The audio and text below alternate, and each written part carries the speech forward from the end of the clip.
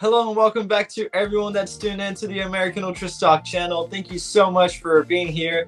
Today we're bringing to you guys a video about the transfer window. The transfers are right around the corner, so we're doing a segment that we had a while back. Hot takes, the most controversial, potentially high profile opinions on the transfers, on the players. Just hot takes around the transfer window. Last season we saw a lot of move during the summer. This time around we have some players that may need one as well. Braden, straight to the point, what's one hot take you have for this upcoming transfer window? Yeah, and I'll quickly preface with this. The next video we'll have will be about players who absolutely need transfers this summer. So we're not going to go in depth into every player, just a couple of hot takes that we have as maybe a little bit of a preview for that. But my first one is going to be that the Olympics this summer in July and August will be the main catalyst for transfers. And maybe it's a bit of a risk involved because once the Olympics will be done, there won't be that much time left in the window because it ends at the end of August. There will be maybe a little less than a month, half a month, a couple of weeks left. But I think that a lot of the players that are in the Olympic pool are set for moves, for steps up in particular. You see Tanner Tessman this season, he's had at Venezia. I think he's primed for a Serie A move. Honestly, even if Venezia do end up winning their playoff final and getting promoted, I still think it's very possible that he could make a step up to a mid-table or even higher Serie A club. Jack McGlynn, his fellow midfielder, will 100% be moving, at least in the summer or at least in the next winter. There's a lot of interest, and one of the most trusted Philadelphia Union reporters has said that he will be moving basically off the back of his Olympics. That's going to generate the interest, and I think it will for most of the players. If he doesn't end up moving by at least the end of the year in next January, something's gone very wrong. Duncan Maguire as well, we saw his crazy transfer saga last January. Blackburn Rovers look like they're in for him for a third time. If I were him, I would stay away from that club, but there's sure to be others as well. Legia Warsaw have been interested. There's been interest from a lot of different obscure clubs, but I think this finally will be the window where he'll get a move in. The Olympics will be important for him. Then there's the Westerlo duo, who will probably both be starting at the Olympics. Griffin Yao and Brian Reynolds both look destined for a step up or at least some sort of move. Yao will probably be to a higher profile club in the Belgian league. It would just be my guess. And Reynolds, there's a lot of interest from a lot of different countries, really. Hull City was the main club that was bookmarked to be the ones who are leading the race, but he could really go anywhere. Caleb Wiley as well. I don't even know if he'll make the final roster, but there's been heavy interest from PSV for him, which I think makes a lot of sense considering that Ernie Stewart is their director. They've been signing Americans, and Caleb Wiley needs to get as far away from Atlanta as possible with their current state. There's a couple others, Slanina and Paxton Aronson, who will probably get loans this summer. I've been saying it since January. Slanina needs to get a loan to Strasbourg, and I think it will actually happen. Since they sold Sales to Nottingham Forest, their goalkeeper position has basically been up for grabs, and I think Slanina, with the partnership that Chelsea have with Strasbourg, is the perfect opportunity for him to come in and test himself in a real league. Not that Belgian league is bad, but the club he was playing with, Eupen, were kind of a joke. So to test himself at a real level where things matter a little bit more, I think would be good. And Paxton could be looking for a high-profile Eredivisie or maybe a lower level Bundesliga club as a step up from Vitesse, but we're not sure if he's really Frankfurt level just yet. And then there's even others: Busio, Aidan Morris, Patrick Schulte, John Tolkien. All these guys have had reported interest and could be making moves. I think for these four, I'm a little less optimistic that they will actually get the transfers, even though I think, especially for some of them, the Crew duo in particular, they need it to advance their career. I think especially Aidan Morris is done with MLS. He's done everything he can do. He needs to make a move if he wants to stay relevant, as well as some of the other guys in there. And then finally, one outside shout, Rokas Pukstas. Definitely won't be with the Olympics unless something crazy happens, just due to not getting released in the past. He hasn't been with the group. It's very unfortunate because he's such a promising talent. Top 30 in the Golden Boy, which is crazy for an American. I don't think I can remember anyone being as high as him in the past, and I think it's time for him to make a step up from Hajduk Split. There's been a lot of interest from big name clubs, particularly in the Serie A. I think it's finally time for him to make that step up and see how he can do it at a higher level. So overall, I mentioned a lot of players there. That's like half the Olympic roster already. And who knows, maybe there's even more. I mean, all these players are young. Their careers are just getting started. So I think a lot of transfers could potentially happen, especially if we have a good Olympics, which I think we will. And then we'll see Cade Cowell scoring bangers at the youth level and the Olympics and move away to Bologna, and Taylor Booth moving to Man United too. So obviously joking there. Hey, you never know. Seen stranger things, but I agree with you. It will be a catalyst. Probably it will attract more interest for these players than they have currently if they perform well, which we hope that they can do, and get us a medal there. That would be really, really nice.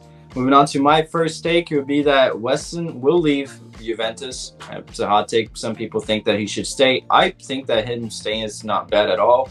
I don't think he can get a move to a bigger club than Juventus and be a regular like he is there. But I think that just the fan situation, some fans are still not very open to him. I don't know why.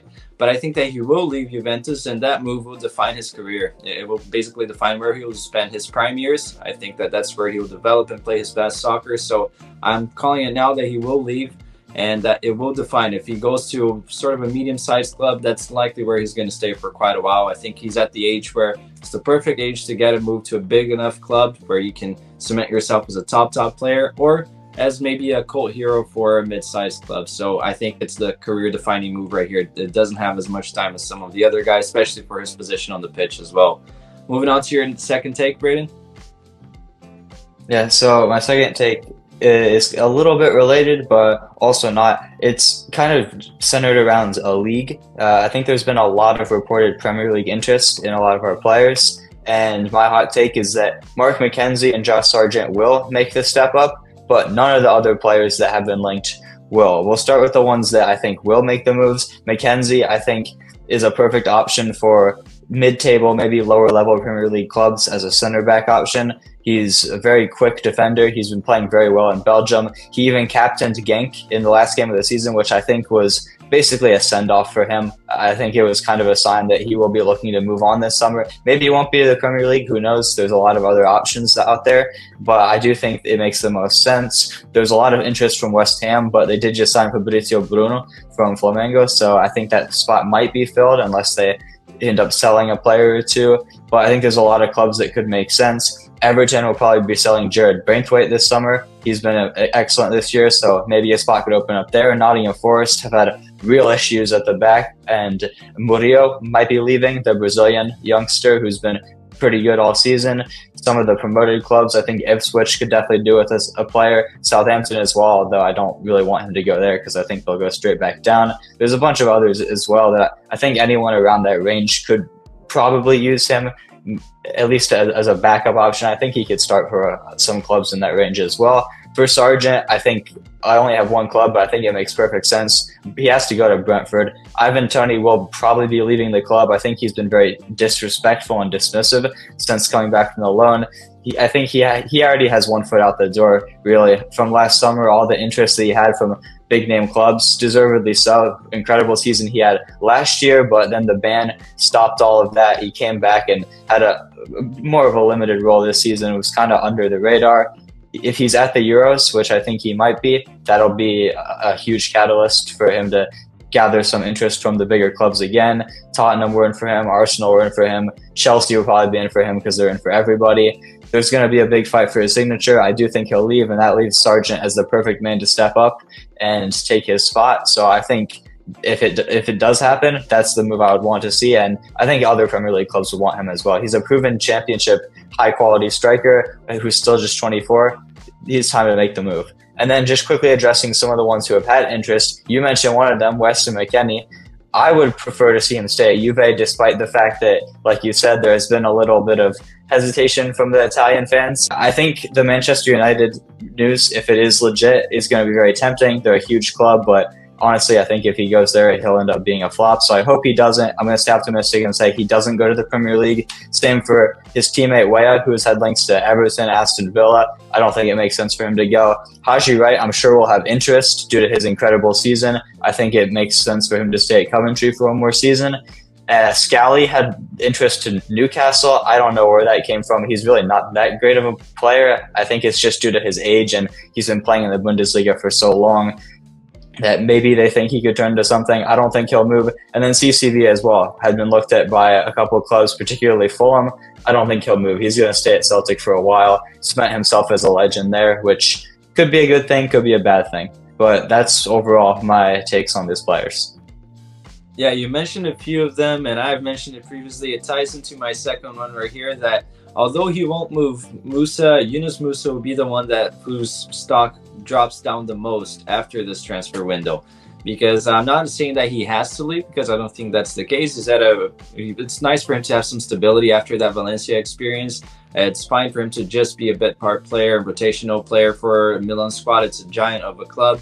But with some possible moves, even for Luca de la Torre, who said that he would be willing to explore new things, Celta de Vigo, I think that the ship has kind of sailed. They have both extracted the best out of each other. He can get a move. He has played relatively well to try some new waters. Venezia with a promotion. I think that Tesman and Busio, I don't know if Tesman really stays, because if Venezia gets promoted, Vanoli will likely go to Bologna, and he has expressed several times that he would like to take Tesman with him. Bologna in the past have tried to pursue him, but regardless, with be it Busio with a regular playing time in Serie A, Luca de la Torre getting a move, or Tesman getting a move or staying at Venezia, and with regular time, they are all going to play more than Musa. They kind of compete for the same position. We have Johnny emerging there, can play at the 8 as well. I think that he's actually really, really good at that position. But if Greg tries to play with Johnny and Adams in the future, we have Wes flying high. I think that Musa's stock has already dropped this season compared to in the past with the 3-man workhorse midfield that Greg loved, where he was a lock for a starter. After this transfer window, although through no fault of his own, I think that Musa's stock will drop the most, which it is a hot take because some people really like him. I hope that he has a good season, but that's what I got. Moving on to your final hot take for this transfer window, Braden. So my final one's going to be a lot more straightforward than my first two. I'm just going to be focusing on one player, and that is Serginho Dest. And my take is that he will stay at Barcelona this season and will unfortunately probably lose another season, kind of like what happened to AC Milan, kind of like what happened this year for Gio Reyna. But I do think with his contract expiring at the end of the year next season, I think he'll sign back for PSV on a free next summer. Now, this does kind of throw a spanner in the works if Caleb Wiley does get signed, but to be brutally honest, I don't rate Caleb Wiley as much as a lot of people do.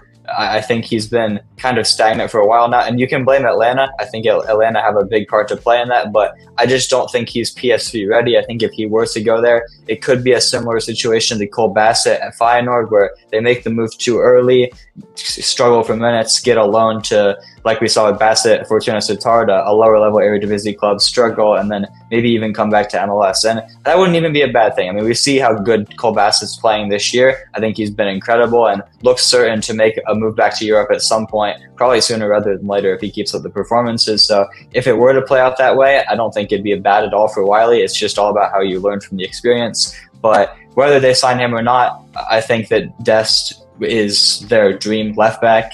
I think they 100% would have triggered the buy option if he didn't get that ACL injury. And I think if he is available on a free, it's a no-brainer to bring him back. I mean, he was one of, if not the best defender, especially fullback in the Eredivisie this season. Crucial for their run in the Champions League, where they fought toe-to-toe with the current Champions League finalist, Borussia Dortmund.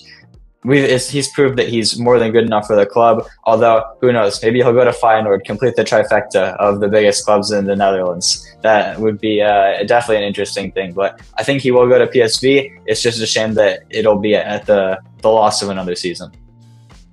That is a hot take. I'm the biggest Serginho fan, so I would like to advocate that if he stays at Barca for a full-length season, he somehow fulfills that childhood dream he seems to have to be a regular there and doesn't waste a season.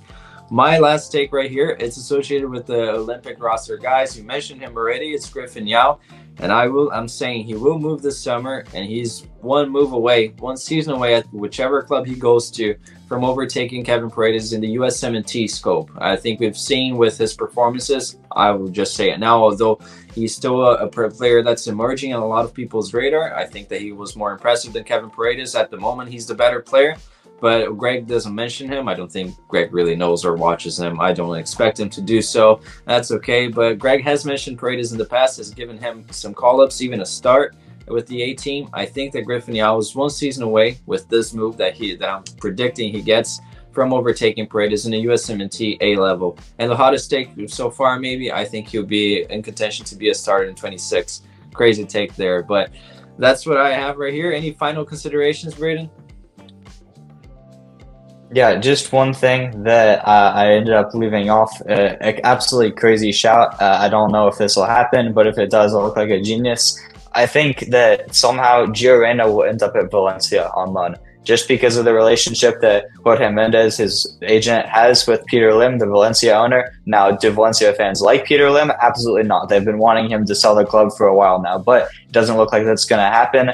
Unfortunately for the Valencia fans, they've had an American in the past, Yunus Musa. Does Reyna fit the system? Nah, not really. But in fairness, he didn't really fit the system at Nottingham Forest either, and he still got the move because Jorge Mendes just buddies up to his friends and doesn't really care about the lower profile players on his agenda. Obviously, the stars he'll pay attention to, like Ronaldo, some of the high profile Portuguese guys, but players like Reyna, who are so low on his pecking order as a super agent, he won't really care that much about. So I think he'll go to Valencia on loan. I hope it doesn't happen because I think he'd have another pretty poor season if it did. Hopefully he can get a better move, but that's just my current prediction for that. Nice, nice. And on that note, I would just like to plug again, we just mentioned Gio Reyna, player that needs a move. We're going to have the video that's more in depth with more analysis, talking about all the players that need a move that we would like to see moving in the future. Thankfully, the situation was sorted for Wes one way or another and Pulisic last season, so let's hope that that can happen. Stay tuned for that video in the future. Leave a comment down below what you thought about our thoughts. Do you think any of these takes are too absurd? And what you think will happen during the summer? We'll stay looking forward to read all of your comments or reply to all of them. So make sure to leave a like, subscribe, and share with your friends. We'll see you next time.